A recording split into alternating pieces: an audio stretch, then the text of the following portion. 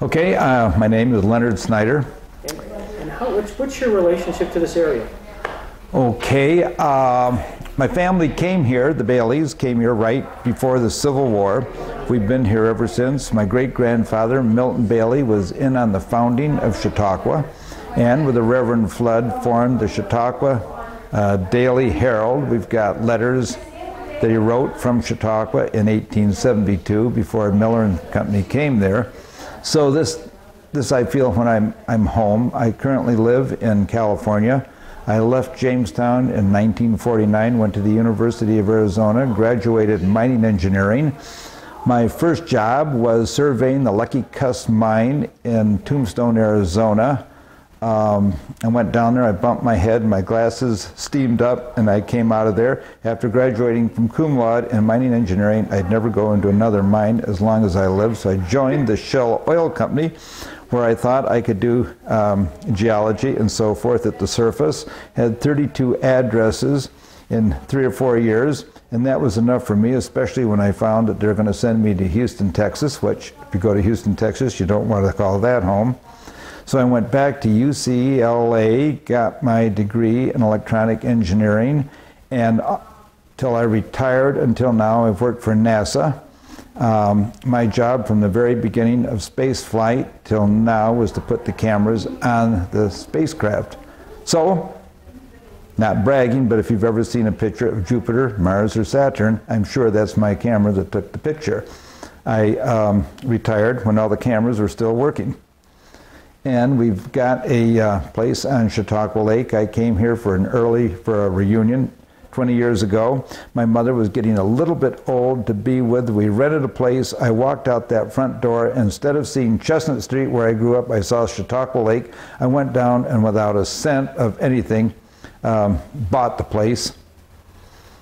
And got a little trouble paying for it, but it's there and we love it. I've always loved history. Across the street from Chestnut Street lived the Niebanks, and there was a connection with the Niebanks and Bob Jackson, and whenever he came down the street, we knew he was coming. All little kids had to line up to see the big Packard come down the street. So Bob Jackson then was a hero. I mean, we knew about him well before the Supreme Court days.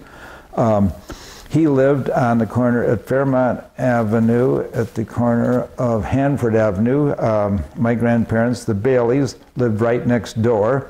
The properties were big, and they had a full-time gardener that they shared. He'd be some days at the Jackson's house and some days at my grandparents' house. So we were going back and forth at that time. I can remember, it was always Bob Jackson. It was never Mr. Jackson, never Robert Jackson. It was always Bob Jackson. And I can remember his wife. I can remember him.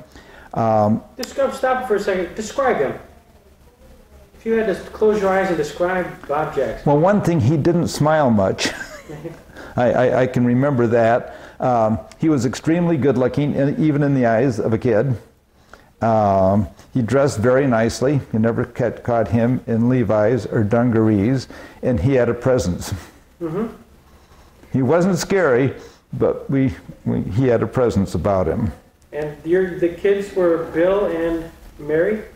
I can't remember the children. Yeah. Isn't that funny? When we went up there, it was every Sunday up there, and I have no recollection of the children. How old would they be today? I am 72, yeah, they and were I'm in the early 80s. So they might have been a little bit. They had been to school. Older, yeah, but I can't remember them. And you know, I'm getting back an awful long time. The only thing that I can remember clearly is when the Jacksons got a new type of fire extinguisher. Up till then, they were those brass things that hung on the wall with a red hose that came out, you turned upside down. This was something new. And my grandfather, B.M. Bailey, and Bob Jackson got behind his house and lit a small fire. They're going to try out the new thing. And before that day was over, we had fire trucks up there trying to contain the fire because that thing, we should have had the old brass thing with the red hose on it. My uncle was Ernest D. Leet, Ernie Leet, and I went camping to Canada with him every year. He was just a wonderful guy. and he was Jackson's partner in the law firm of Jackson, Durkin, and Leet. And even as a child, I had enough wits about me to always wonder how a Democrat like Bob Jackson and a Republican, and I mean a really Republican, I think he started the Young Republicans Club here, could be in the same law firm together, but they were. And when Bob Jackson moved away, then the Niebanks left Chestnut Street and moved up into that house. And there was Jim Niebank and I, we've been friends ever since. He died just very recently. So about the only thing I can add is that when he lived in Jamestown, he was a presence.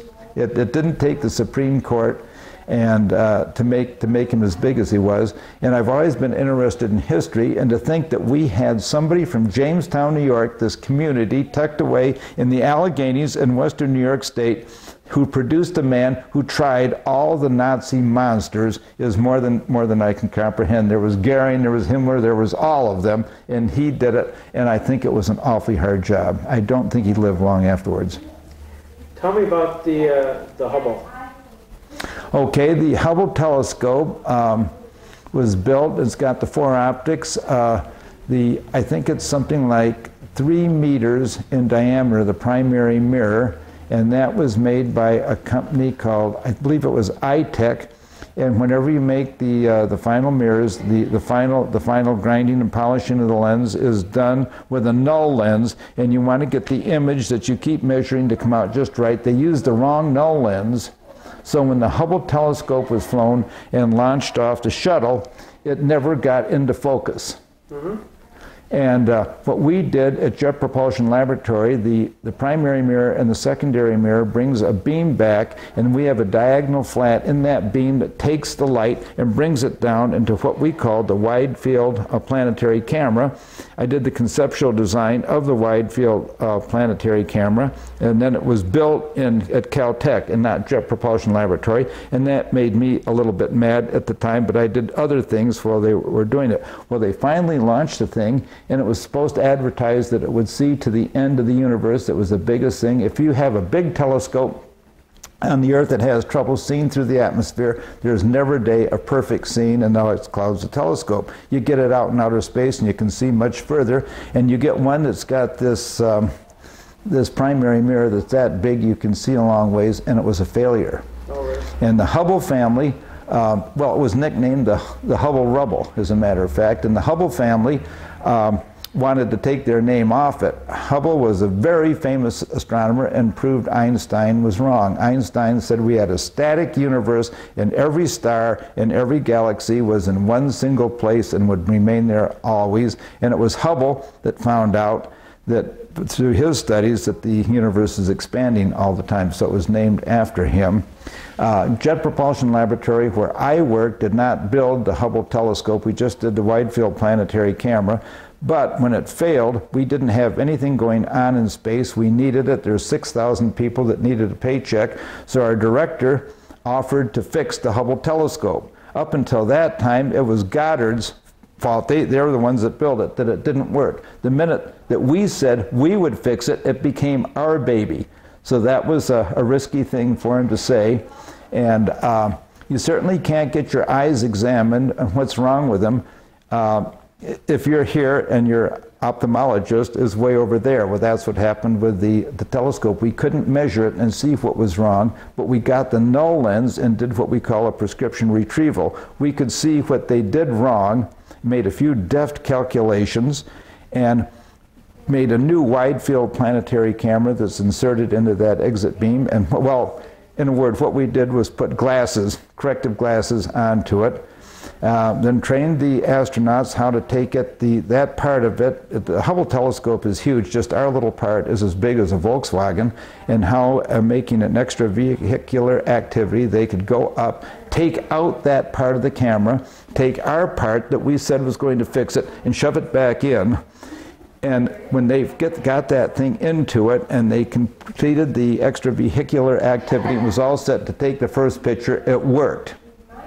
And you must have been so proud. We were so proud of it, but people had spent 16 years on it and it burned them all out. First they had to build the original wide field planetary camera, and then they had to build the corrective one. So they were working for 16 years on one program, which I was spared of because I thought that I was designing something that was going to be built by jet propulsion. It was built by Caltech instead.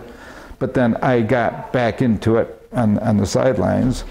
And since then, I worked on a Cassini telescope that right now is on its way to Saturn. We launched it in 1997. It gets to Saturn 2004, which means it's been around the sun several times. It's gone by the Earth twice, and every time it's gone around the sun acts as a slingshot. It gives a little bit more of a heft, and finally it's going to be at Saturn. We've never had the luxury of having a camera that we can refocus in space, because you get into the hard environment of space and things will cold weld. Two pieces of metal will come together and they're going to stay there forever, and so we don't have any focus mechanism that will work. We have to set the focus on the Earth, hope that we can survive a very rough launch into space that shakes everything apart, and then go for umpteen years in absolute zero and get to a planet and still be in focus. I'm happy to report at this time we've taken a few pictures of stars, and the stars are little points, they're not fat stars, so we think it's going to be in focus. And I'd like to come back here 1 year from today. It's going to be at Saturn in July and tell you, yes, it did work. Oh, wow. Wouldn't that be exciting? Yeah. Well, I'm glad we're taking this right now, because you'll be back next year. I'll be back next year. And you're going to ask me about the Cassini spacecraft, and I'm going to say I never worked on it. I hear it's not working. Is that true? There's many experiments on a spacecraft. They measure the gravity, they measure this, and they measure that. They measure the radio waves. They like to see in the atmosphere of the different planets if there's lightning. They do an awful lot of things. But the public doesn't understand that. Most of the investigators don't understand the results. So one thing that the public does understand is a photograph. Anybody can see something that's out of focus. So we've always got our fingers crossed. So far, we've been lucky. But luck doesn't come just by chance. Every lens, because of the dust in space and so forth, has to have a lens cap. We make sure that our lens cap is optically clear glass. So if we go by a planet with the lens cap on, we can still see something. We don't want to be the tourist that took the picture with a lens cap not on the camera. We've all been there. Oh my God, this is unbelievable. This is a great story. Incidentally, all of us radiate at about 10 watts. A burglar alarm can detect us in a room because we radiate radiation at 10 watts. The camera that's on the Voyager spacecraft is a 10-watt camera. There's not much power on a spacecraft. There's very little places to generate it. And we launched that. The Voyager was launched in 1977. It's gone by every single planet, Jupiter, Saturn, Uranus, up to the end of the solar system. In fact, I think Uranus was further out than Pluto, so we got out there. And at the time that we launched it, it was impossible for that 10-watt radio to transmit a picture, as digital, back to the Earth. But during the 10, 12, whatever years it took to get to the end of the universe, our technology grew. So the 210-foot dish at Goldstone can receive a picture further out than Pluto from a radio that is only transmitting at 10 watts. Wow. That's something. And it's a good picture, too. I wished you'd have a chance to go to our theater and talk about pictures. We have the official Nuremberg photographer took some photographs, and I'd be interested to see your comments, because this guy worked with color, one of the first guys to work with color at Nuremberg, and he had an ASA of 10. Of 10? 10. That's almost inconceivable. That's right. And they didn't have any bright lights. No, that's right. So you'll be... Because now it would be an ASA of 200 or something like that, or more, to get that picture. Yes. That meant that he had a very fast lens. That's right. So it was incredible. This is terrific. Thank you. You're welcome. And thank you, Greg, for bringing me here. I've enjoyed every minute of it. I've known this house ever since I was born. I've known Bob Jackson from Chestnut Street, from Hanford Avenue, I've seen him, I've talked to him. Well, at least I said hi. But you've made him seem alive to me right now. This is terrific. Thank you. You're welcome.